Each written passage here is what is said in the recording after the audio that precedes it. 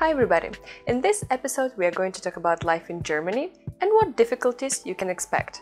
If you want to see more videos like this, don't forget to subscribe to my channel and let's get started. Привет! Представься, пожалуйста, как тебя зовут и откуда ты родом? Привет, я Маша, я с Ижевска, это Удмуртская республика, в общем. Куда ты переехала и как давно?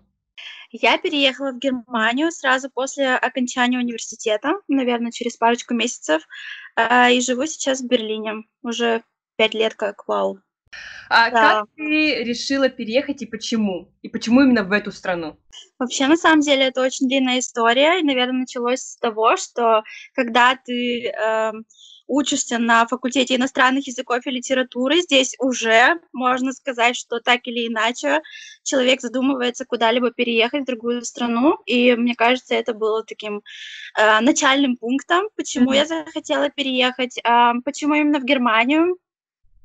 Здесь нужно рассматривать разные возможности, и на тот момент, как студент, и вообще с чего-то начинать нужно, всегда, мне кажется, рассматривается вопрос финансовый, куда поехать, по какой программе, нужно много вообще чего учитывать, поэтому я решила в Германию, так как услышала о чудесной программе ОПР, где финансовой части практически затрат таких огромных нет. Вот, и я на тот момент изучала немецкий, поэтому особой сложности не было, хотя языковой барьер, конечно, всегда. Как вообще это делать, каким образом, как я буду общаться, но, тем не менее, мне кажется, по затратности это самый был такой оптимальный. Да. И ты, в общем-то, переехала в Германию, начала как ОПР, потом программа всегда рассчитана на какое-то определенное количество времени, там, на год, наверное, или на 2. А вот после этого что? Да, программа на самом деле рассчитана на год, но я осталась всякими разными путями работать ОПР 2 года, что, по сути, по закону нельзя, но возможно, законно. Вот, я проработала 2-й год в этой же семье, но по визе, она называется как по-русски правильно это все обозначить. В общем, подготовка к обучению. В общем, я планировала учиться в магистратуре, и я решила еще поднатаскать свой язык, потому что у меня буквально был уровень, наверное, А2, когда я приехала в Германию. Вот, и для того, чтобы поступить в университет и преследовать свою цель вообще своего присутствие здесь, в стране, нужно, конечно, подтверждать свои языковые навыки, вот. Поэтому я учила еще 1 год немецкий, ходила в языковую школу, со своими мелкими разговаривала в семье, они совсем прям уж такие были бейбики. В общем, можно было уже, в принципе, вести с ними диалог, вот, и потом сдавала экзамены, да. Вот, 2 года, получается, я работала ОПР, и потом уже поступала в университет. Поступила? Поступила!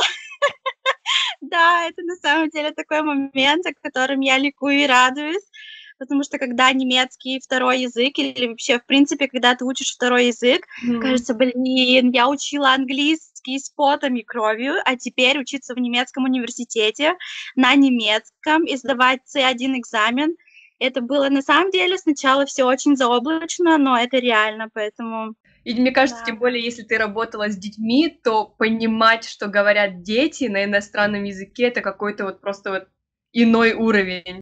Да, я хочу сказать одно, что у меня был сначала очень плачевный случай, потому что я приехала в одну семью, внимание, с 12 детьми, своими биологическими, неприемными. И там буквально были дети от 2 лет и до 25, в принципе, как я была возрастом на тот момент. И понимать, конечно, даже разные категории людей в языковом плане было сложно, потому что если маленькие пытаются на своем детском языке как-то разъясниться, и даже грамматические структуры не соответствуют тому, что я на тот момент знала, то взрослые используют такой заоблачный вокабуляр, что ты стоишь и думаешь, ответить просто «да», «нет», «не знаю» или «я говорю немножко по-немецки». То есть были такие, конечно, смешные случаи, да, но шаг за шагом, конечно, когда ты уже находишься в языковой среде и замечаешь по контексту, что человек хочет сказать, уже не так сложно. Да. Причем всегда, когда ты изучаешь язык, ты изучаешь какие-то стандартные слова, какие-то стандартные фразы, а люди же говорят на живом языке. Да, Все эти фразочки, ты их не знаешь, и поэтому, когда начинаешь ладно. говорить с людьми уже в реальной жизни, да, это вот какое-то время проходит, прежде чем ты начинаешь понимать, о чем идет речь. Да, согласна. Через это пришлось реально очень проходить и очень смешные моменты, когда на открытый вопрос ты просто «да», «нет», когда от тебя требуется конкретный ответ, а ты стоишь и не знаешь. А сейчас чем ты занимаешься? Я сейчас учусь в университете и работаю параллельно, да. По визе, которую я имею, можно нам работать иностранным студентам по 20 часов в неделю. Поэтому, чтобы себя финансово обеспечить, необходимо и то, и другое совмещать, что на самом деле дается тоже с кровью и потом, потому что тогда, как ты училась в УДГУ, и это твой родной язык, и ты знаешь, что и как ты можешь спросить, ты можешь читать книги, соответственно, на своем языке, то здесь магистратура — это больше научная литература, и когда это еще не на твоем родном языке, и даже не на первом иностранном, а на втором, это взрыв мозга, но это все дело привычки, поэтому тем, кто планирует вообще переезжать или думает вообще о каких-то таких планах учебы за границей, то это все реально, это просто, да. А работу было сложно найти? Ой, работу. Вообще такой перетекающий, наверное, момент был, когда я уже уходила из семьи. У меня просто была замечательная семья вторая. Вот я хотела еще рассказать немножко, что я переехала потом от этих 12 детей, потому что было невыносимо. Очень было тяжело. Я единственный ребенок в семье, но я всегда в детских лагерях работала вожатой. Все для меня дети, я люблю детей, это не проблема. Но там было очень много нюансов всего, и я жила в деревне в немецкой. Я сама с Силтов, это тоже село в Удмуртии, и как бы, ну, в другой стране жить в селе меня не совсем привлекало. И, соответственно, друзей там тоже практически не было, с кем я могла говорить на немецком. И семья, они были русскими немцами, то есть они со мной по-русски разговаривали. Вот, и через 4 месяца я просто подошла и сказала: извините, не моя цель моего здесь нахождения в Германии говорить по-русски и как бы сидеть целыми днями дома. Я хочу здесь учиться в магистратуре, поэтому вот так-то, так-то. Я сейчас честно говорю, что я бы хотела поменять семью. Вот, ну что, конечно, мама, как курица-наседка, стала хлопотать и: «Ой, да ты». А отец сказал: «Да, я знаю моих детей, с ними тяжело, ищи». Вот, я по программе можно искать другую семью в течение 14 дней. Я нашла себе в Берлине, съездила предварительно, познакомилась, чтобы на те же грабли не натыкаться. Там было 2 мальчика, вот у них я прожила 2 года, вот. Семья вообще замечательная, и, ну, уже живешь 1,5 года, и, соответственно, мама спрашивает, мама этой семьи: «Маша, какие твои дальнейшие планы, каким образом мы будем вот этот переходный мостик, тебе нужно искать работу». Вот, и мы просто договорились, что я ищу работу, как только я ее нахожу, как только я нахожу жилье, я съезжаю от семьи. Это был, конечно, такой трогательный момент, потому что дети для меня как братья, и я нашла работу, ну, в качестве практиканта. Это означает здесь, в Германии, 450 евро в месяц. На эти деньги, конечно, можно только заплатить, может быть, квартиру и все. А как бы есть вычет и страховка, еще очень такие важные моменты здесь, которые нужно учитывать. Вот. Поэтому я нашла сначала такую работу и подумала, если я проявлю себя с хорошей стороны, есть возможность остаться.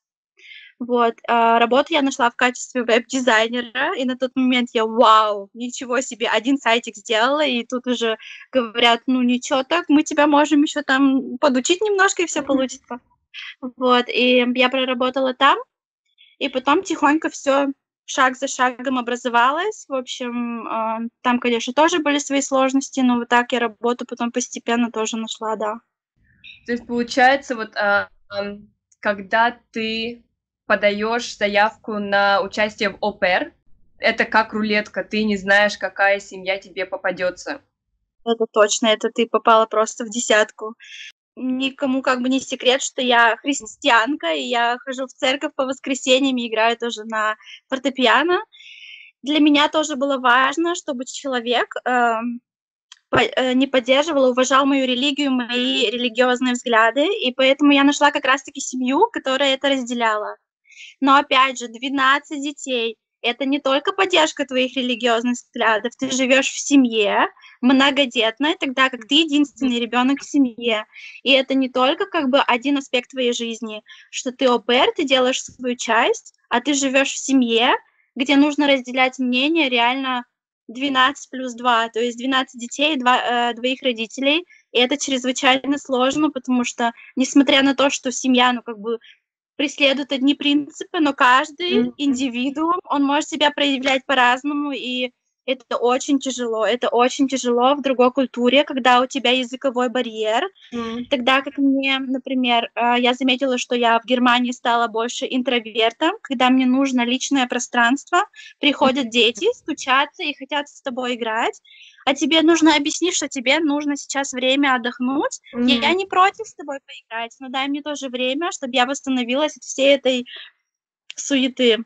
Поэтому это действительно рулетка, потому что люди есть те, которые требуют от тебя работы, но не понимают взамен тебя как личность, и на это могут быть большие перетерки на культурном уровне, на уровне языка, на уровне вообще интересов, очень много аспектов, поэтому, мне кажется, даже 70% девочек, которые приезжают, расторгают просто договор au-pair и работают либо по другой программе, либо уезжают домой. Я как бы здесь как этот уже посредник, который девочек консультирует. Я уже... Одна девочка буквально только закончила целый год, и она тоже с нашего университета, кстати, она работала в моей же семье. Все остальные после нее в моей же семье не жились. Просто это очень такие тонкие моменты, когда с семьей действительно не знаешь, как будет. Ну, это и вправду сложно представить себе, как ты будешь жить с какими-то чужими людьми. Это ладно, ты переезжаешь в чужую страну, ты привыкаешь к культуре, ты ходишь на работу, но ты живешь сам по себе, а тут ты именно живешь еще и с чужими людьми. Это, конечно, психологически, мне кажется, не для всех. Сейчас ты работаешь и учишься, то есть вместе совмещаешь. С визой проблем особо не было. Не скажу, что не было, на самом деле было. Всегда самый такой вопрос сложный с визой. Ну, я не скажу, что это были проблемы, сложности, я бы сказала, просто какие-то нюансы. Во-первых, когда ты приезжаешь в качестве au-pair, виза дается, я получала ее в Москве, и она дается всего на 3 месяца сначала. Потом, когда ты приезжаешь в семью, тебе ее нужно продлить. Ну, мне кажется, люди продуманные уже знают, что в течение 3 месяцев ты можешь сказать, я уживусь с этой семьей или нет. Соответственно, виза заканчивается, и тогда человек либо он уезжает домой, либо он остается. Вот. И продляется уже здесь, на территории Германии, в одном из государственных учреждений, где этим занимаются. Даже не миграционной службе, а можно вообще... нет, миграционной службе, да. Вот. Какие сложности у меня лично были? Во-первых, так как я сказала, что я работала 2 года, нужно продлять визу, и это уже виза не au-pair. Нужно предоставлять, соответственно, документы. И первый раз я продляла визу на подготовку к обучению. Соответственно, нужно было доказать, что я здесь изучаю еще немецкий, я хочу учиться в магистратуре, и мои намерения. И это как раз-таки уже была волна беженцев, вся вот эта вот история, все прочее. И, здесь вообще недоверие там к русским, к странам, где люди идут за финансовым каким-то благополучием, переезжают в Европу, в Америку, в такие страны. Соответственно, люди в Европе, они начеку. В экономическом плане они все это очень просматривают, шерстят, и бюрократия немецкая, она всем известна, что без бумажки ты букашка, а с бумажкой человек. Да, и поэтому нужно было очень много собирать бумаг, нужно было показывать договор на курсы, причем он не только должен был на 1 месяц быть, на несколько месяцев, чтобы люди прекрасно понимали, какие мои цели вообще, что я серьезно хочу здесь учиться. Но чтобы быть зарегистрированным на курсы стоят просто заоблачных денег. А я получала, соответственно, карманные деньги за программу 260 евро. Это стандартно уже, не знаю, 10 лет как, хотя, ну, как бы цены меняются, все Ну да. меняется, а все получают 260 евро. Я просто говорила со своей гастмамой, ну, со своей мамой из немецкой семьи на эту тему. Они меня очень поддерживали. Они мне оплачивали несколько раз даже курсы сами из своего кармана. Ну, в общем, у нас химия, так скажем, совпала, и ну, друг друга мы очень поддерживали. Когда я могла с детьми сидеть больше, чем нужно, в общем, они меня поддерживали в этом всем.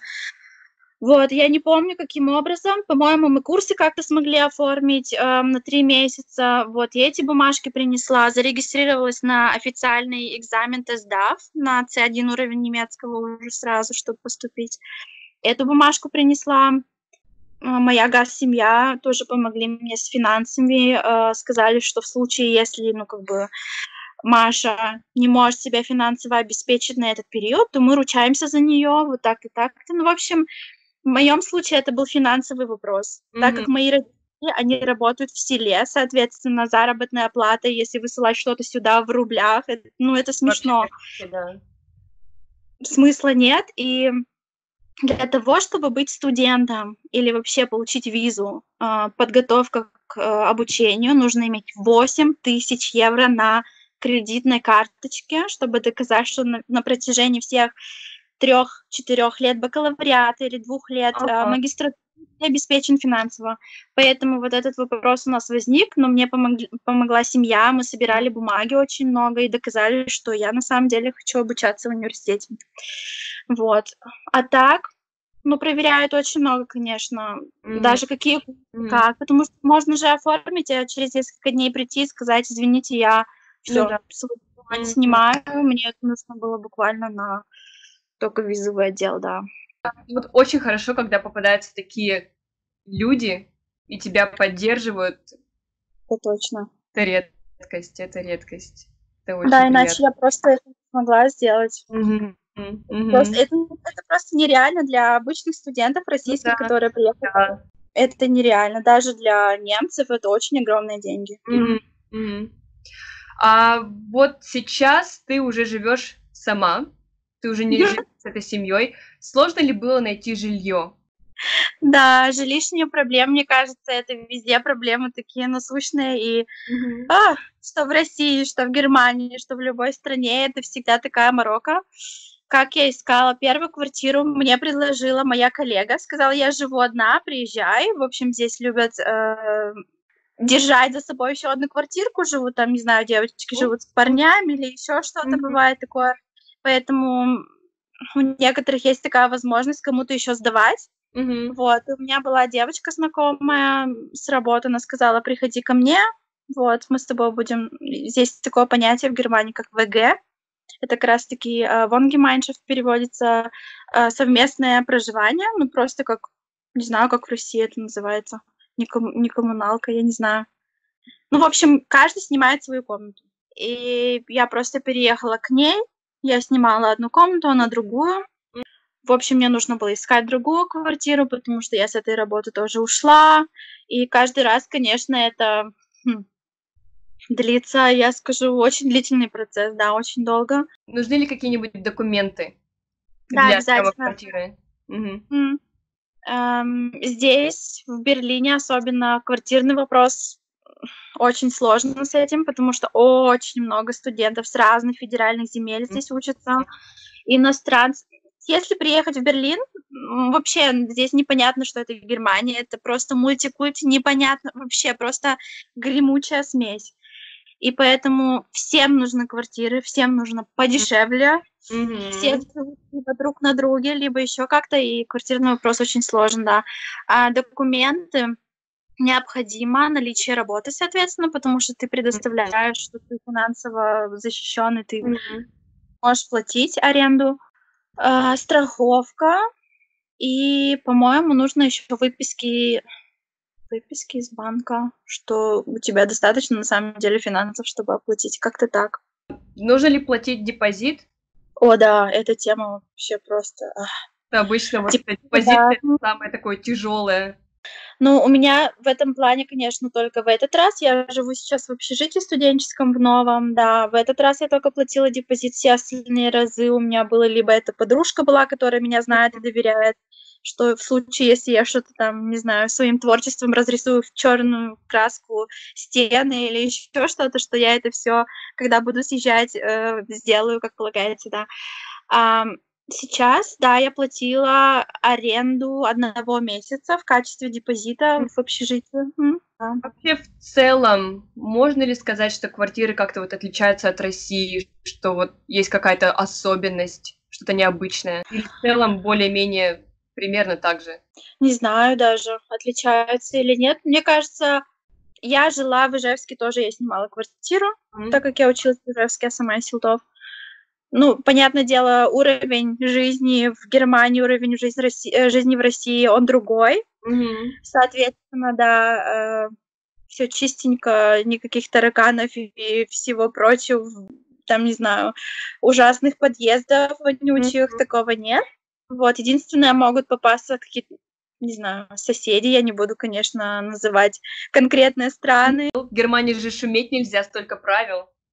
О, да, вот этот момент, да, точно. Ты вообще не в бровь, а в глаз. В плане, да, здесь есть в договоре прописано как раз-таки до 10 часов ты шуми, слушай музыку как ты хочешь, ну тоже как ты хочешь, это понятие растяжимое. Вот, после 10 обычно или после 11, смотря какой у тебя, как он называется, смотря кто владеет этим домом и какие у него правила. Вот, да, даже там стирать нельзя, допустим, после 10. Ну, вообще весь шум, как бы там перечислено, какой шум может, да, быть. Да, это правда, и некоторые даже не разбираются, не предупреждают, сразу звонят в полицию и приходят, и начинаются как бы разборки. Это правда, да. Я бы очень была рада, если бы в Гонконге было такое же правило, что нельзя шуметь. Прям вот нельзя шуметь после 10, потому что у меня тоже был конфликт с соседями. Они играли на скрипке часа 3 подряд. И пришлось тоже с ними разговаривать. Нам пришлось с ними разговаривать. И потом они нам обещали, что да, мы будем всего лишь час играть. А потом какое-то время спустя они снова долго играли. И нам пришлось вызывать полицию. Иначе они нас не слушали. А вот слушать человека, который играет на скрипке не умеючи, только учится 3-4 часа подряд, это просто вот, ну извините. Поэтому в Германии я это правило поддерживаю. Да. Еще есть такой момент, если ты, допустим, делаешь какой-то пати, празднуешь свой день рождения, люди сразу печатают объявление, вешают в лифт: дорогие соседи, у меня вот такой-то пати, я не могу это сделать все до 10. В общем, до детского времени. Мы будем праздновать всю ночь, а может быть и 2 дня.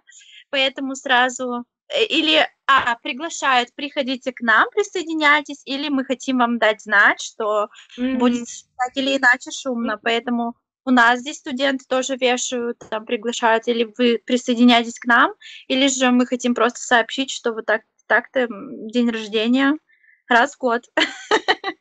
Ну, это так вот, не знаю, это так вот по-немецки, это так продумано, это так по-человечески, что вот заранее ты всем говоришь, вот у меня будет вечеринка, извините, пожалуйста, я пошумлю немножко.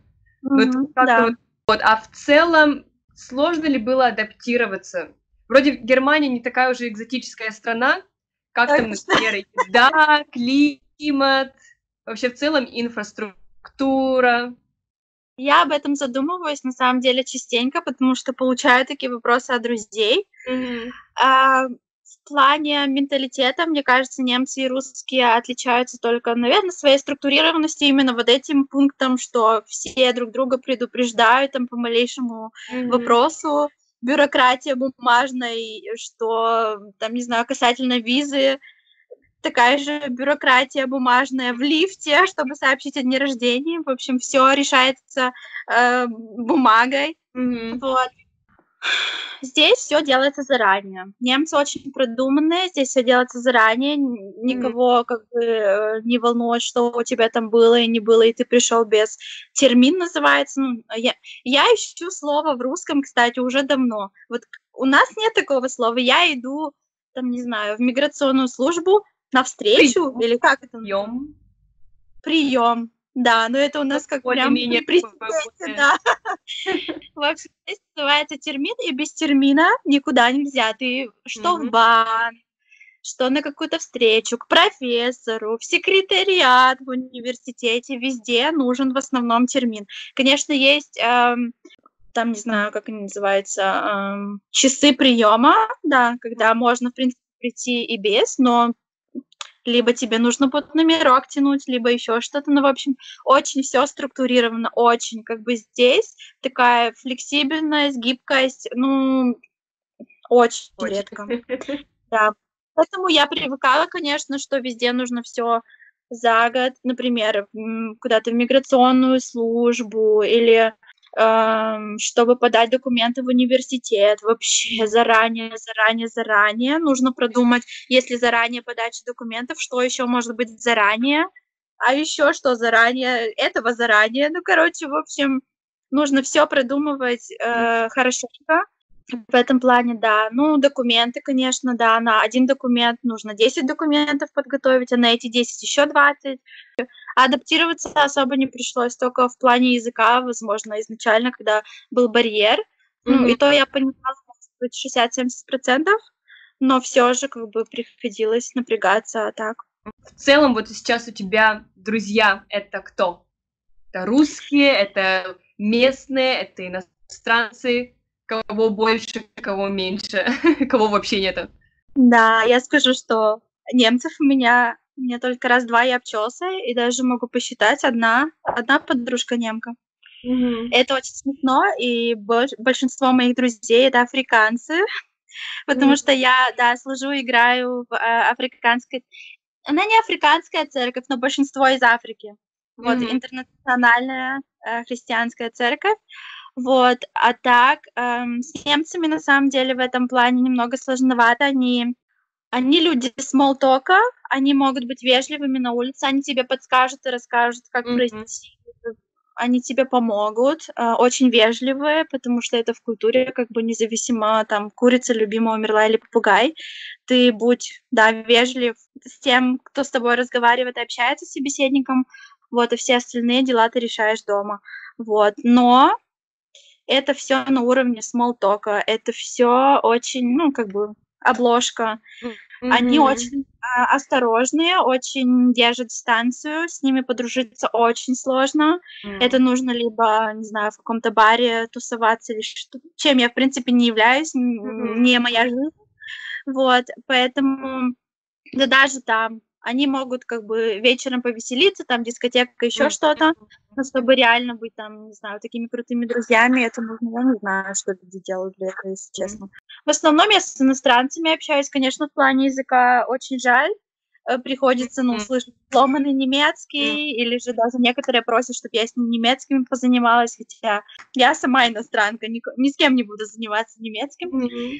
Вот, но да, в основном иностранцы. Вот одна девочка только буквально из церкви немка, с которой мы очень тесно общаемся. То есть, получается, даже вот в университете не получается найти общий контакт с местными. А их в университете нет, я тебе скажу.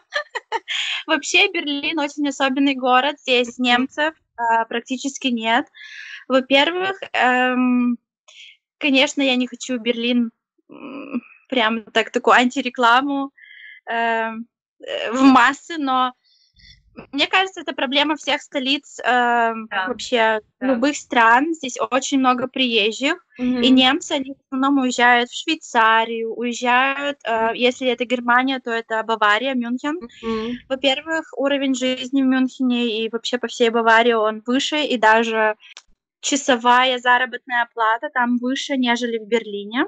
Здесь очень много приезжих, очень много беженцев и иностранцев, очень много. Здесь немцев практически нет, а если есть, то, во-первых, очень необразованный такой, я скажу, рабочий класс, поэтому здесь очень сложно даже в университете. Здесь в основном иностранцы учатся в Мгм. университете. Вот у нас в группе, мне кажется, буквально тоже раз-два я общался. И то девочки и мальчики, которые учатся вместе с нами в группе, они тоже приезжие из других городов. Всегда, когда приезжают друзья в Берлин в гости, ну, немножко такой культурный шок. Ну, а где немцы там или еще что? Даже моя мама, она приезжала в январе ко мне.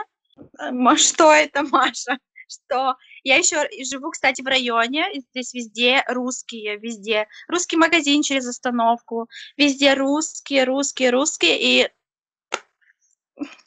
То есть у друзей и у мамы культурный шок в том плане, что немцев в Берлине практически нету. Они хотели увидеть именно менталитет, как они себя ведут, как они одеваются, как что. Но Берлин — это не место, где именно вот по этим параметрам нужно рассматривать культуру. Если даже попадаются немцы, то они, ну, такие, знаешь, берлинцы, я скажу. Есть немцы, есть берлинцы. А у тебя был культурный шок? У меня культурного шока абсолютно не было. У меня был культурный шок, когда я вернулась обратно в Россию. Вот об этом я рассказываю абсолютно всем. А это интересно. Да, это очень интересно на самом деле. Когда я вернулась первый раз домой, после, наверное, 1,5 года я работала au-pair и вернулась домой навестить семью. И вот тогда я увидела именно разницу в культурах и именно свою культуру изнутри, потому что когда ты живешь, ты привыкаешь уже к своей культуре и знаешь, в каких ситуациях, каким образом русские люди поступают. Все мы знаем, что в Москве грубияны и очень жесткий народ, что в Санкт-Петербурге более или менее мягкие. Вот. Я всегда, конечно, ездила через Москву и смотрела москвичей, как в качестве своей культуры, потому что в любом городе русском, мне кажется, люди разные, даже Ижевск и Москва — это совершенно вообще с разных полушарий люди, вот, и, ну, мне было очень больно, мне было очень стыдно, серьезно, мне было очень стыдно, я даже не хотела не то чтобы приписывать себя к русской или вообще к кому-то, я просто взяла позицию человека, который смотрит на все происходящее, например, в метро, когда я со своей огромной сумкой пыталась спуститься по лестнице. Я не знаю, сейчас сказали, что есть тоже лифты, но на тот момент этого всего не было. И вообще никто не помог. Я тащилась, пока я там вообще в лице и в руках не покраснела, как помидор от этой тяжести. Никто не помог. И как бы я не ожидала. В принципе, я знала, что в России каждый за себя, и там все спешат, столица, там, не знаю, хектика или еще что-то. Но когда в Германии подходят, и вообще даже женщина может оставить коляску с ребенком и помочь хотя бы там, не знаю, парочку лестниц, то здесь вообще никто. Я хотела купить сим-карту в магазине, там недалеко от вокзала. В общем, у меня с одной стороны был ноутбук, с другой сумка, и этот огромный чемодан. И я пыталась открыть дверь в этот салон мобильной связи. Передо мной зашел молодой человек, видя, что у меня куча сумок и что у меня нет 3-й, 4-й руки. Я чуть ли зубами не открывала эту дверь. Он просто захлопнул перед самым... Я стояла, я не знала, что сделать. Для меня это реальный был шок. Я поняла, что никого вообще не волнует. Это моя жизнь. И то, что ты приехала из Германии или я не знаю откуда с чемоданами, ты решай сама, там, не знаю, договаривайся. Таких случаев было много. В метро женщина швырнула мне деньги, и на тот момент я просто не сдержалась. Я сказала: женщина, если вы мне положите нормально денежку, это будет процесс длиннее, короче. Ну, что вы думаете по этому? Я вам деньги дала, что ты еще от меня хочешь? Иди.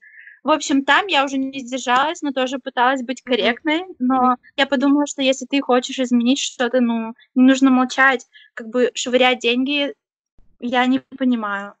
Вот, поэтому вот именно там, в Москве, конечно, в Ижевске там уже родные ждали, и все те, кто помогал, этого я не заметила, но в Москве для меня было реально, мне было больно на это смотреть, потому что в Германии у меня был случай, я закрывала дверь, и у меня были пакеты с мусором, и женщина несла, она, в общем, шла с собакой, собака была на поводке, и у нее были какие-то посылки, видимо, она с почты шла. Она поставила посылки и сказала: вам помочь дверь прихлопнуть или что-то там было. Я думаю: who cares? Зачем у тебя посылки? Иди дальше, тетенька. И я была тронута, и это не единственный случай. Люди оставляют и понимают, мне сейчас нужно помочь, я не один, и как бы все вернется бумерангом. Вот. Единственный, наверное, момент. А культурного шока, когда я приехала в Германию, не было. Вот единственный какой-то именно увидеть свою культуру, будучи здесь 1,5 года, это было, ну, мне было очень больно на самом деле, очень больно это видеть. И напоследок, есть ли какое-нибудь напутствие для тех, кто сейчас вот сидит, думает, поехать, не поехать, решиться на этот поступок или нет? Да, в качестве напутствия, наверное, во-первых, если у тебя есть мечта куда-то переехать или жить за границей, то, мне кажется, нужно идти к своей цели, несмотря ни на что. Меня удивляют всегда люди, которые вообще напролом, и я не могла бы ожидать от себя, что я была именно тем человеком, который шла напролом. Просто идти к своей мечте.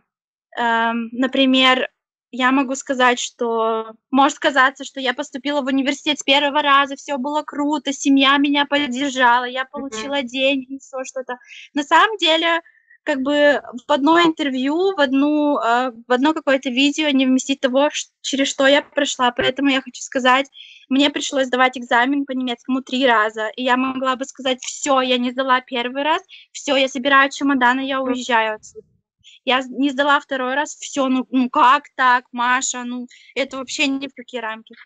Я просто знала, что мне это нужно, я знаю, что образование есть хорошо, я не хочу просиживать здесь штаны, я знаю, что мои намерения, они благие, поэтому я сказала: "Всё, пока ты не сдашь, и у тебя есть пока возможности". Я тратила последние деньги, чтобы зарегистрироваться на экзамен, и мне кажется, очень много просто людей, которые боятся сложностей и при первой сложности опускают руки и не идут к своей цели. Мне кажется, вот это вот момент, когда нужно себя настраивать не только на хорошее, а именно на сложности, потому что когда ты настраиваешь на сложности, хорошее, оно приходит, ты им наслаждаешься, а на сложности ты уже настроен, и ты их преодолеваешь.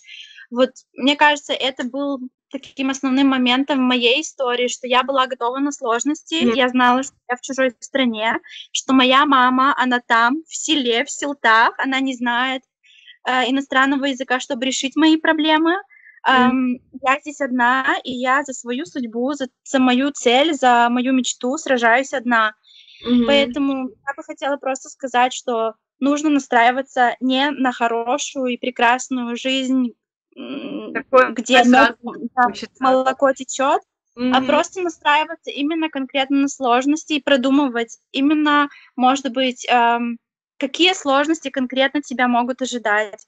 Ты сегодня очень хорошо задавала вопросы, какие сложности у тебя были с визой. Прежде чем ты едешь за границу, продумай, какие тебя могут ожидать сложности. Даже если это виза, финансовые сложности, языковые сложности могут быть, сложности с жильем. И эти все вопросы, как бы, ты мечтай, и мечтай уже сразу практически. И второе, наверное, напутствие: нужно общаться с людьми, которые именно через этот путь прошли, потому что социальные медиа, вся реклама и все то, что фигурирует сейчас в социальных сетях и везде, это все раскрашено красиво. Даже если какое-то агентство по программе ОПР предоставляет услуги, они будут все это в прекрасных тонах рассказывать, какие чудесные семьи.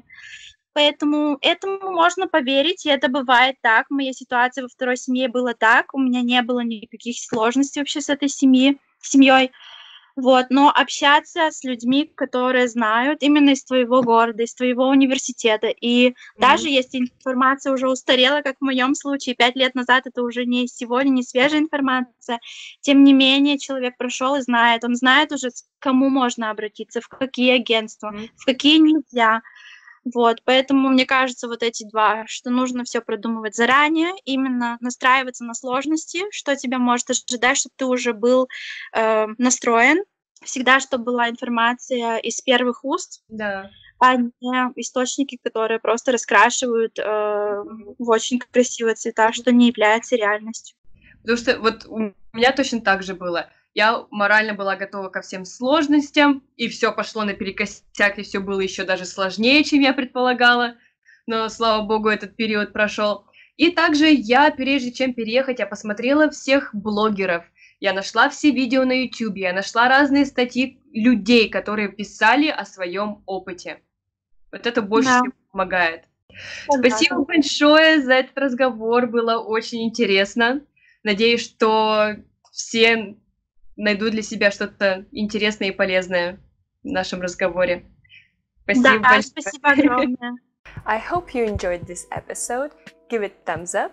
If you have any questions, write them down below. And I'll see you soon. Bye!